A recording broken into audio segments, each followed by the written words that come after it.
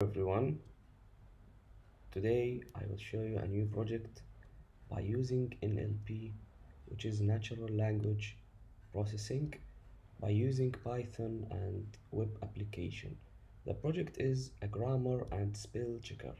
Here you can insert the text which contain the errors and spelling errors and grammar errors, and then after you click correct, it will correct the text and display the corrected text in this area here. Now I will show you. For example, here it have a spelling error. So after correction, it become correct. And also where it's changed here and other words also have been corrected. So now I will show you the code of the project. First, I have created an environment for Python, and I have created this file inside the folder of templates, which is index.html. Here is the HTML code, and here is the style and the design of the project.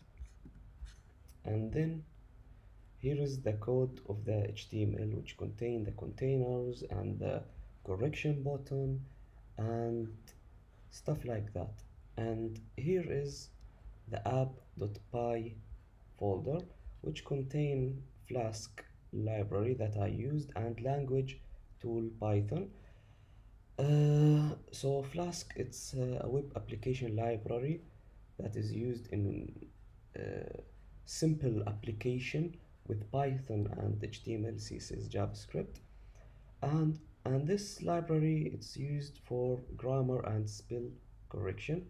So when you are working in the project, you should make sure to install Flask library and language tool library. So here we imported the necessary library and models, and then we created a Flask application instance, and then we have created a language tool object for grammar and spell checking. Here we choose the language, which is English, United States, and here we defined a route for the URL that renders the HTML templates, and here is the same name as the index.html file. And then we define a route for the spell and URL that handles the post requests, since we are using HTTP requests. And then we will perform the spell and grammar checking using language tool library.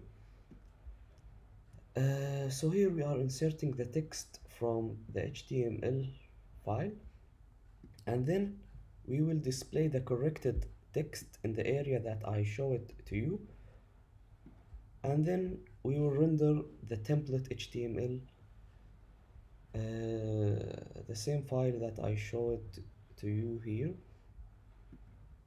and then we will run the Flask application if the script is executed directly. Thank you for watching.